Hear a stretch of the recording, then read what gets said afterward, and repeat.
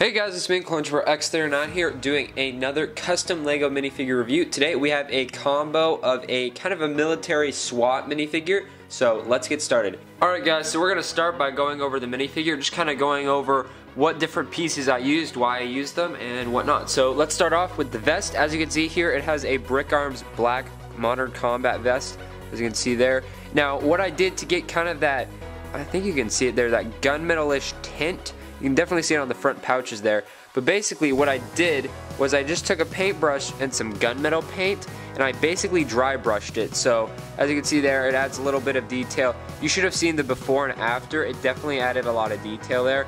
So that's one good technique, to add a little bit of detail to plain pieces. Same with like the weapon. This is my own custom UMP 45 and it added a lot of detail when I just took a simple dry brush to it.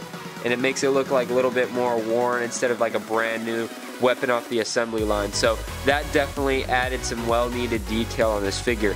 And then moving on, the head is just my Russian support minifigure head. So it's just a black head. It actually has, this one doesn't have double-sided printing, but I think the other ones have the chin strap wrapped around all the way to the back. So, and then for the helmet, I believe this is a Minifig Cat Fast helmet. So this is basically the standard kind of American helmet. And actually, if I set this aside here, this was actually a green color, as you can see in there, and I actually took a matte black paint and painted this whole thing. As you can see, I did kind of purposely scrape it in a few locations, like there on the corners of the night vision mount. So I did that kind of to show, you know, if you're in the military, things are going to get scratched up and whatnot, so I wanted to kind of show that, especially with the dry brushing like I said.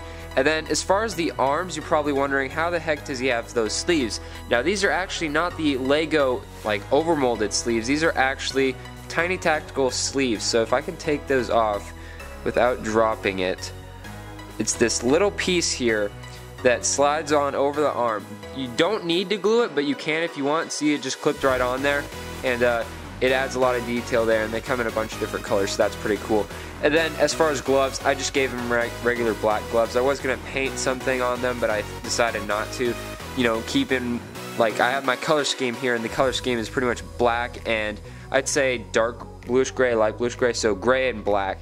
So that's a really nice color scheme. And then as far as the legs go, we do have a camo. Now this is a sponge camo, and I'll probably be doing a video on how you can do that. But as you can see there, let's see if I can get a better view. There you go. So it's just a sponge camo on light bluish gray legs with dark bluish gray paint.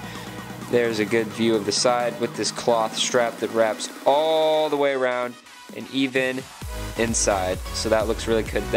That's for the knee pads there. Those are tiny tactical. Once again, dry brush those to add a little wear and tear to them.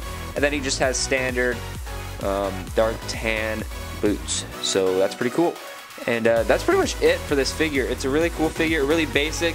I wanted to do something pretty modern-ish, but with a little spin on it. So I think it turned out pretty cool. Maybe it would be better with an assault rifle or something, but kind of thought the UMP 45 looked pretty good with it. So other than that, thank you guys for watching. Let me know what you think of the minifigure. Do you like the weapon choice? Do you like the helmet choice?